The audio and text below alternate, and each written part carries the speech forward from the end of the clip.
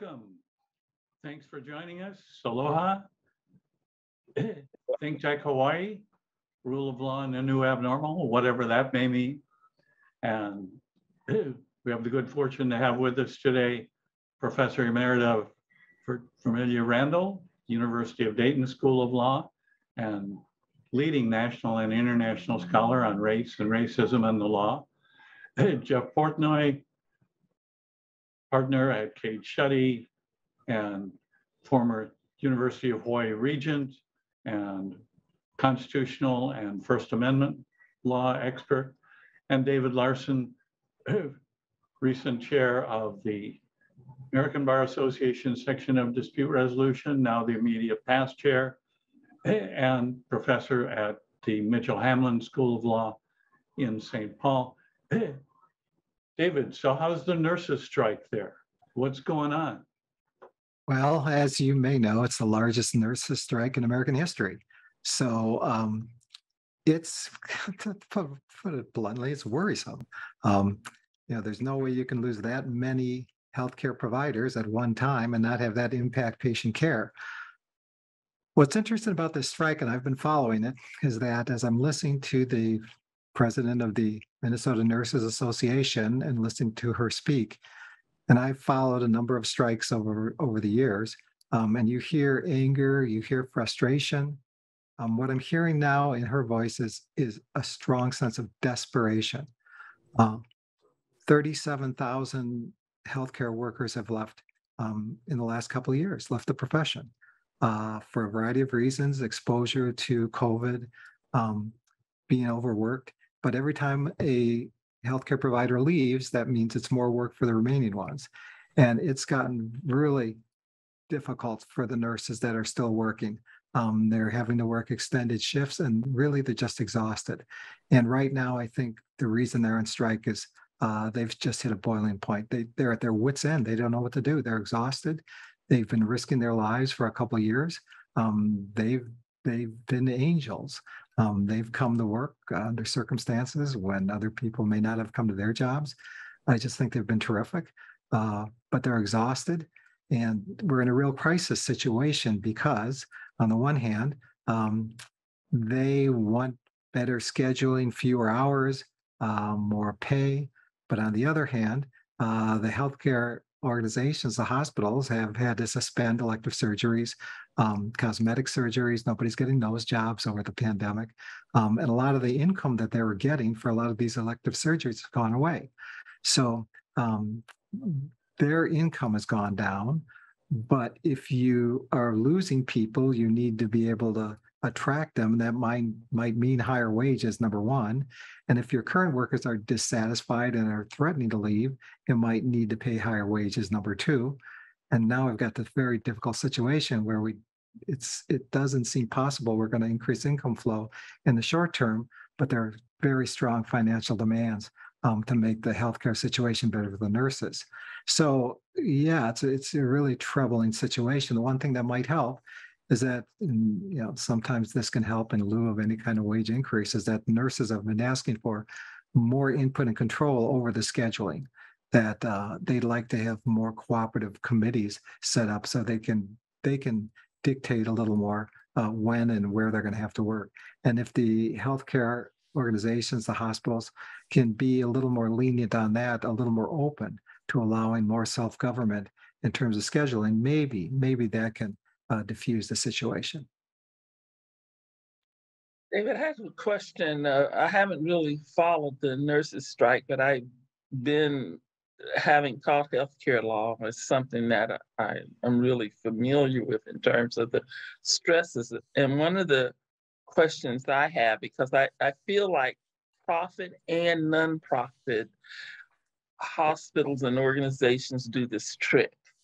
They talk about income coming in as a reason for not being able to increase wages.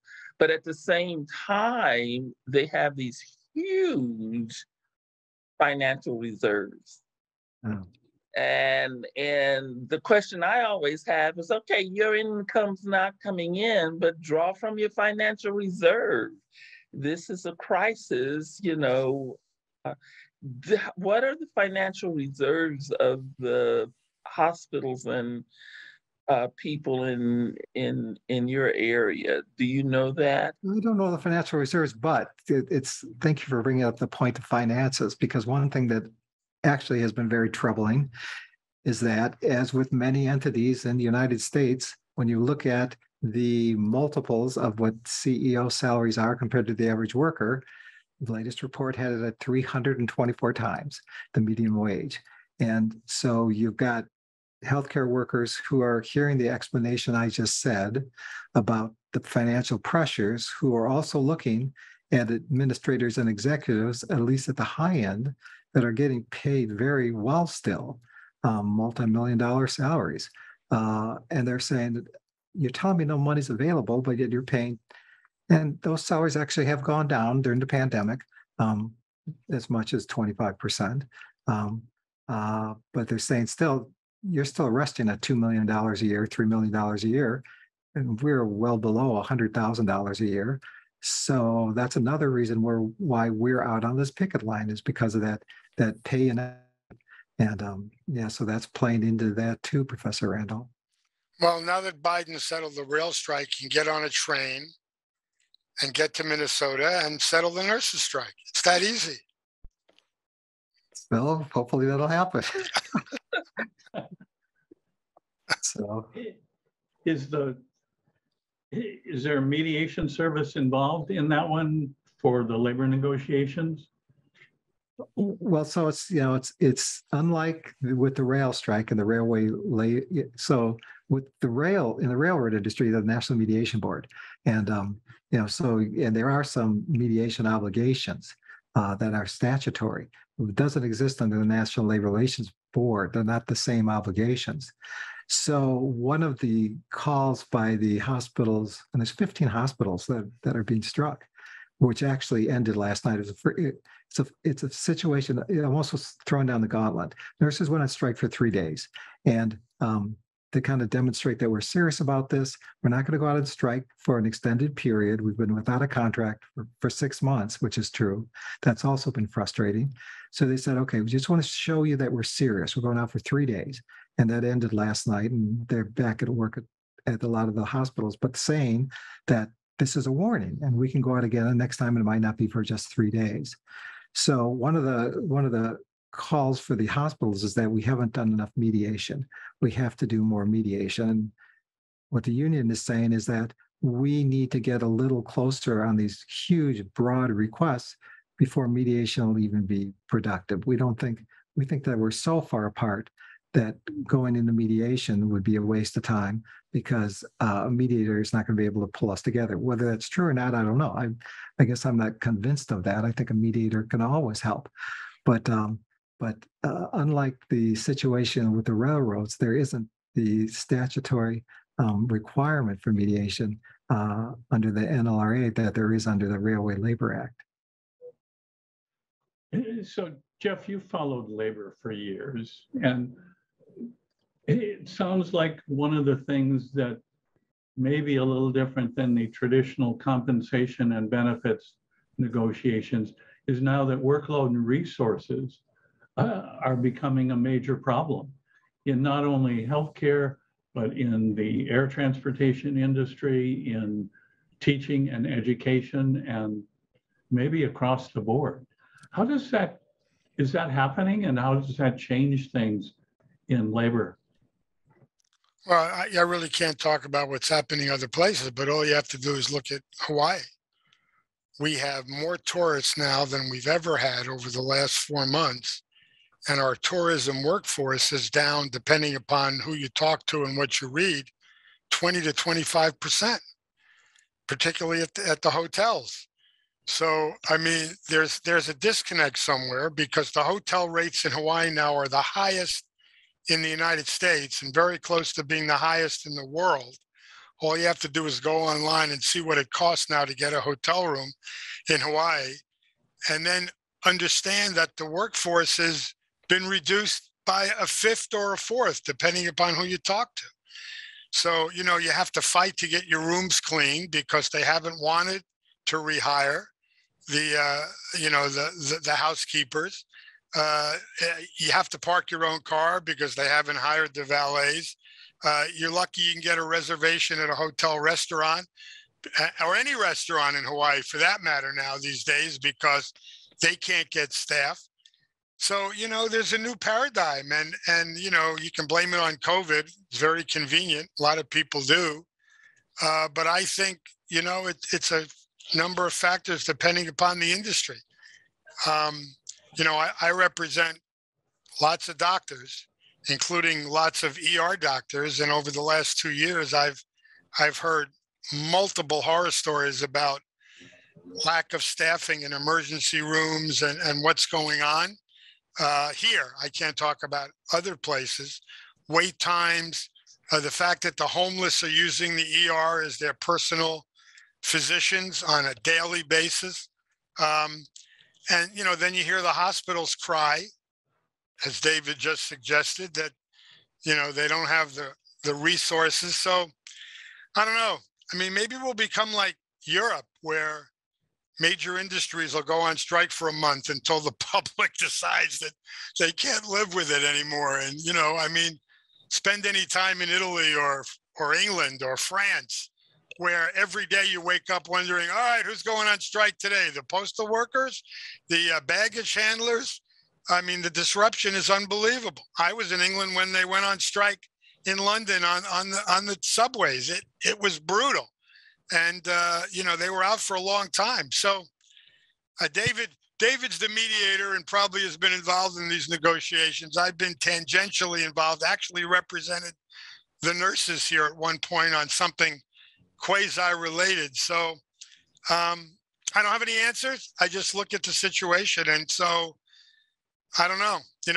Look, unions were dying, right? 3 or 4 years ago, the number of union memberships were way, way, way down, and they had virtually no power. And then in the last couple of years, there's been a rebirth. You say that's good or bad? A McDonald's, Amazon, a Walmart, facing all these Starbucks, facing all these unionizations. And, it seems to be in transition again. So who knows? Well, one of the things is I'm so happy to see the unionization and the strikes, because the working conditions for American workers, low and middle level workers, is horrific. No hour contracts, scheduling people in a way where they working less than 30 hours a week, but they don't have a set schedule, and they have to be available for people, paying wages so low that people qualify for welfare and for Medicare. The working conditions for people in America is horrific. And it's largely because we haven't really had strong unions. We don't even have to have it across the board. Just like, I think if 15 to 20% of the population was unionized and struck, I think that would drive up conditions across the board. But there's a reason people are striking, and until people want to get off their profits and their high wages on the high end, I think it's going to continue because people have horrible working conditions. Yeah, one of the kind of the impetus for the National Labor Relations Act, we'll go back to Woodrow Wilson, who said that unionization supports the democratization of industry in the workplace. And I think that's part of the impulse for unionization right now, that the schedules, as Professor Randall says, the schedules we're being offered and demanded to follow are exhausting. And we just feel we need to have more control over our own lives and our work schedules and the demands. In the railroad industry, one reason the railroad workers went on strike is that again, as Jeff says, the workforces have shrunk across the country, and there are not enough railroad workers, and people are being asked to work very long hours, long consecutive days. So not only long hours per day, but many days in succession. And what they've got a kind of an odd attendance system where they're penalized for any time away from work, including health visits. And if you get COVID, all this runs against you, and you're going to be penalized for any kind of absence. And the feeling is that that's impossible. You know, we have life-threatening diseases, and we're being penalized on our employment when we have no control over it. We need to go on strike so that we have a voice and we can fix some of these conditions. So part of what's happening with the unionization is this recognition that as employers are putting more demands on because of a shrinking workforce, that they're pretty much helpless unless they speak with a collective voice and do things like go on strike. Well, and it sounds like part of the movement has been from the traditional compensation and benefits disputes. Certainly in the last 40 years, with increasing income inequality and just egregiously unequal distribution of wealth, that's now become an issue, as well as the resources and the choices of the workers themselves. A lot of work was shown by the pandemic to be capable of being done remotely. And there are a lot of people that would greatly prefer that. But you look, the irony here is, and this may be a little bit of an overstatement, but I don't think it's much of an overstatement. Trump's supporters, if you look at it by economic breakdown and education, far more are in the lower demographics of income and education. And he's the same president who was so anti-labor and appointed his own cronies to the Labor Relations Board and all the other related federal agencies that deal with issues like this. There's a tremendous irony because they support the politics of a president who is in favor of all the things that they don't want: low wages, too much pay for CEOs and, administrators. There's a tremendous irony there because, and you can agree or disagree with the politics. The Democrats have always been pro-labor, maybe too much in my view and other people's views. But on the opposite end, the Republicans have been the exact opposite, at least in recent memory. So, they have to either vote with their pocketbook or vote for the social policies they want. And right now, they're not voting with their pocketbook. Yeah, why, I speculate on this, and I certainly don't pretend to be an expert. And I think, well, why is it, and what Jeff is saying is absolutely true. That when you look at the red states and the populations that are supporting Trump, they tend to be the lesser educated, lower income individuals. And you ask, how can that be? Because the policies are hurting them. And what I've speculated is that Trump also presents a kind of a philosophy of discrimination and hate. And that there are people who are making the choice that even though this is going to cost me financially, I feel so much better if my worst instincts are approved and emboldened, that it's worth it for me. I mean, if I get to be a bigot and a racist, and that's okay, the leaders say that's okay, well, then the fact that it's going to cost me some money, I'm okay with that trade. There is one thing that he plays on, and I'll defer to the professor in a second. He does pander to those voters by saying, the reason you're not getting more than $9 or $10 an hour is because they're hiring all these African Americans and illegal aliens who have taken all your low-paying jobs. That's why you're not getting $15 an hour. And It's a strategy that has historically worked. I mean, we look at Trump and his supporters as if they are somehow different. But if we look at the history of the United States, white people and the whole concept of whiteness is something born out of the law here in the United States. I mean, I'm not discounting the the issues of how race was formed, but the concept of whiteness was formed here in the United States in 1792, when the United States passed the first immigration law that said you cannot come to this country unless you're white. And what that resulted in is people who before who didn't identify as white, but French or German or Australian or whatever, saying, hey, I'm white. Let me in. It resulted in a huge number of cases in litigation. People saying I was denied entry because they said I'm not white. I am biologically white. Don't look at my skin color. Look at my biological connection. So that concept of whiteness started at the beginning and has been something that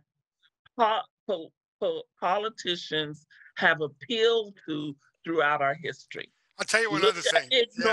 Ignore your interests and support the people who will protect your whiteness. Yeah, I was going to say it may take a little too long, but when Norwegian cruise lines came out to Hawaii, they were able to sail within the islands despite the Jones Act because they made an arrangement that they would hire a certain large percentage of Americans. And if you've been on cruise ships anywhere else, you know, 95% are Indonesian and Filipino and Eastern Europeans. Well, I know this because I was their lawyer.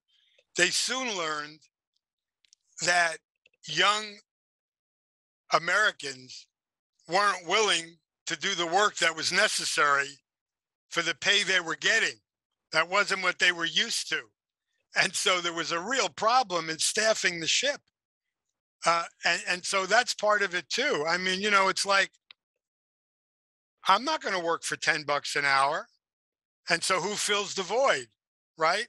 People who are willing to work for $10 an hour because they've come to this country because they were making nothing where they were.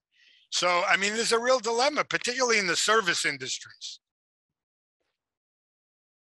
Yeah, Professor Randolph mentions people ignoring their interests to protect their whiteness. And I would maybe even frame it a little differently, that one of people's interests, given human nature, is to feel better about yourself by putting down other people. I mean, that's one of our interests. It's a base, ugly interest, but it is, I think, it's part of being a human being. So, and it's a powerful drive. And I think what is happening is that that's such a powerful drive. And it's so comforting to me to know that it's okay for me to feel like that and say that and act that way, that if that's going to cost me some income, it's going to cost me some luxuries, I don't care. I'd rather have that trade. So you ask, why would you follow a politician who's going to hurt you financially, hurt your retirement, hurt your wages, hurt you in all kinds of different ways? Because I'm getting this other thing. This other thing is very comforting to me. And I'm willing to lose over here to gain over here. And that's a great insight, the connection to the identity politics and the workplace conditions as a part of the identity of entire sectors of people, Black, Latinx, Native American, and others. And the question of whether there may be more choice now. And so one of the questions is, looking historically, we saw that after the last major recession, depression, when FDR came in, and some of the same measures is stimulus, infrastructure building, and employment at levels where it had not previously been supplemented. Are those things going to help? Are they going to make a difference?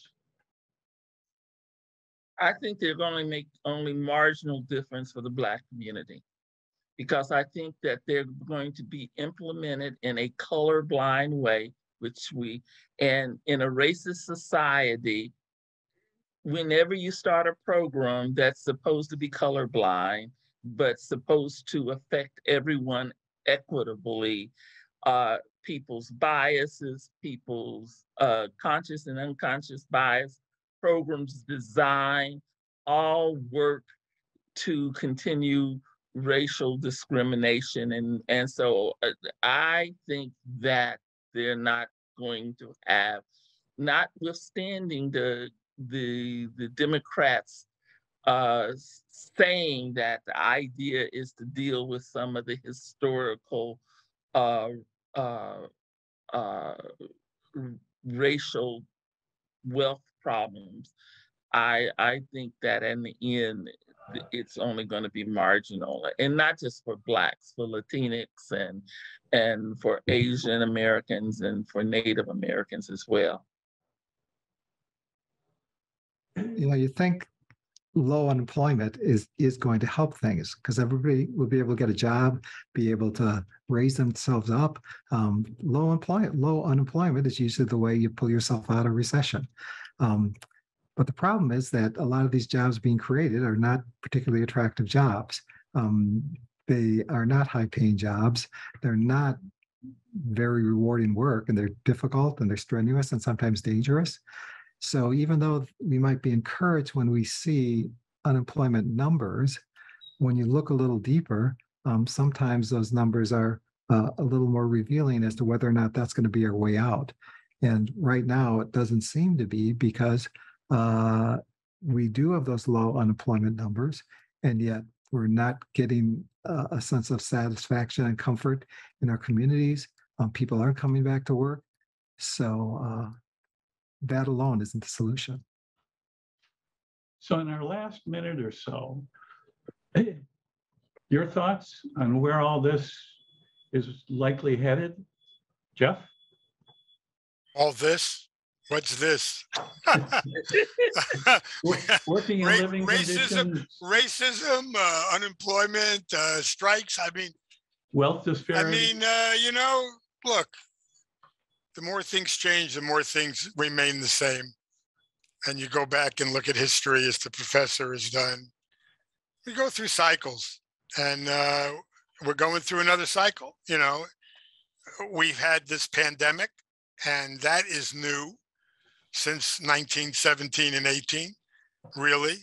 And we'll see how the country comes out of it. I mean, the good news is we're only 6 weeks away from an election. And I've talked about this before, where those of us who were very worried about losing complete control of the federal government are now feeling very optimistic that at least we won't lose the Senate, and who knows what's going to happen in the House. So, all is not lost, but are things going to change dramatically one way or the other? I doubt it. There'll be ebbs and flows.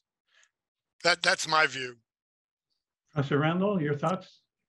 I agree. I don't think things will change dramatically. And I think largely because the Democrats are going to be unwilling to make changes in how the Senate operates so that they can do stuff that are dramatic. There are good reasons not to vote for MAGA Republicans, but there's also the hope that the Democrats are going to make a difference is a misplaced hope. They're going to do marginally better, but not make a significant difference. The unemployment rate among African Americans continues to run twice as much as whatever the unemployment rate is for whites. And that's not because African Americans don't look for jobs and don't want jobs and don't try to get jobs and won't take a job because of the wages. It's because they don't get offered jobs, don't get hired, don't get interviewed. And so so that's not going to make much of a difference. I don't think the elections are going to make much of a difference with that. David, closing thoughts? Well, I hope that I always like to try and be a little optimistic. And I'm hoping that when the fact that we're seeing, for example, unionization taking hold in industries where it never existed before, was never in Amazon warehouses, wasn't in all these fast food franchises, that employers will stop and think, why is this happening? And what can I do to avoid this and make the workers more comfortable, so we're not so adversarial?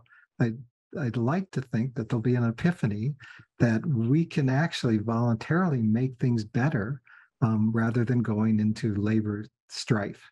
And that's what I'd like to see.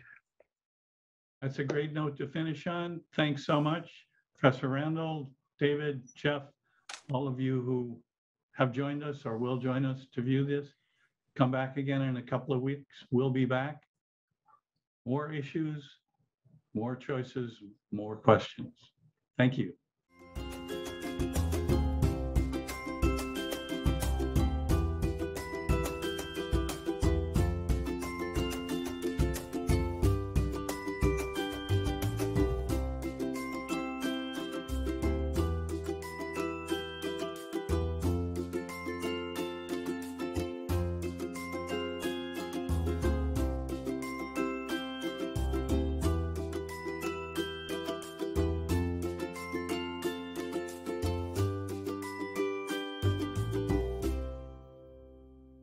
Thank you so much for watching ThinkTech Hawaii. If you like what we do, please like us and click the subscribe button on YouTube and the follow button on Vimeo. You can also follow us on Facebook, Instagram, Twitter, and LinkedIn, and donate to us at thinktechhawaii.com. Mahalo.